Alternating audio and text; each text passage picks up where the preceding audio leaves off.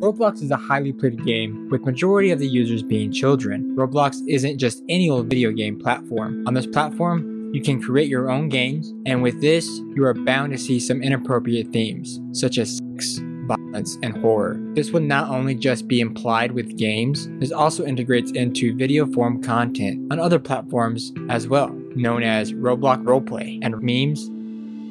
We all know that not all kids use the YouTube Kids application. YouTube Kids ranges from the ages of 4 to 12. That leaves ages 13 to 18 watching YouTube.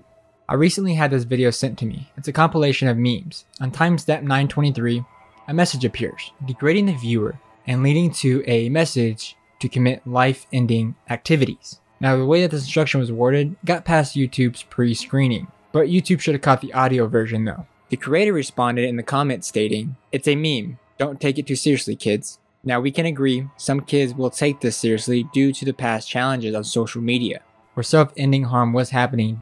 Some viewers are concerned about this part in the video, and they are right. Kids will see this video just because it's Roblox. Going through some more of their videos on their channel, it seems to me that this is just a meme channel for a Roblox game called Doors. The point of this game is to make it to the 100th door without dying. This is the only video I see on this channel that is suggesting this instruction. Now, I don't think they meant anything of it by putting this in the video. It was just a meme. They should have known better to put something like this in a video that revolves around a game that kids play. I will continue to keep an eye on this channel along with other channels similar to this type of content. Here's a quick update on this YouTube channel. It has recently been taken off of the platform, but doing some digging, 2 other channels of the same type have shown up as well.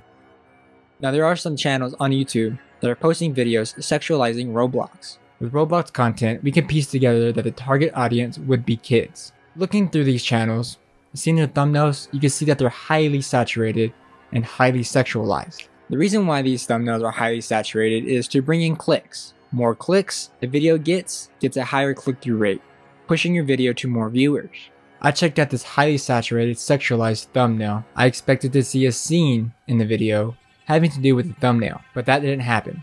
2 viewers had some thoughts on this content. No hate, but the thumbnail was a bit offensive.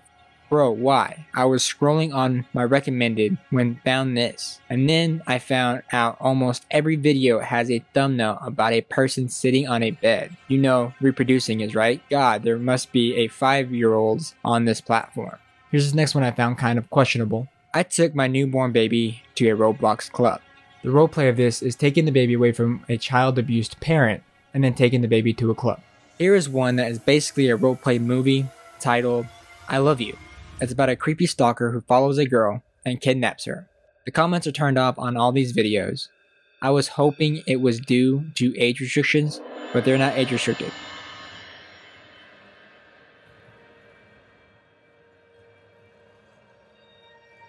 As you can see, these creators know what they are doing. They know what thumbnails to put out there to get attention and get clicks.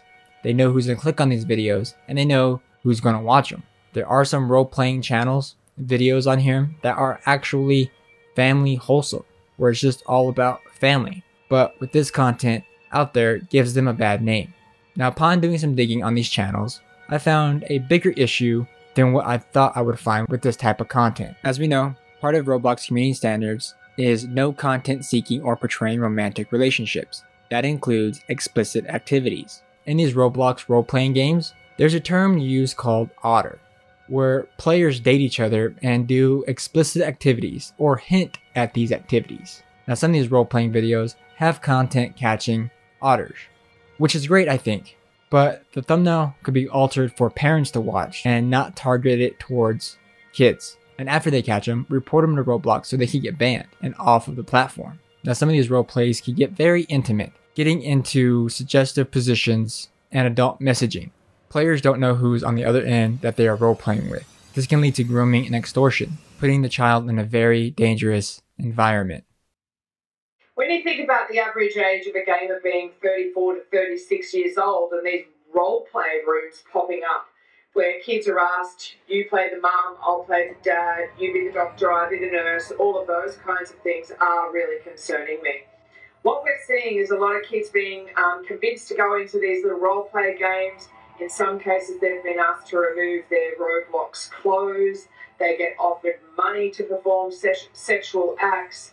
Once they remove their clothes, it's almost like a form of in-game assault has happened. And I've spoken to a couple of kids that were really traumatized, that we've had to get counseling and things put in place at school for them to deal with the feelings that are happening from this. It's something that should not be happening, absolutely, but it is. And parents, you can take control here.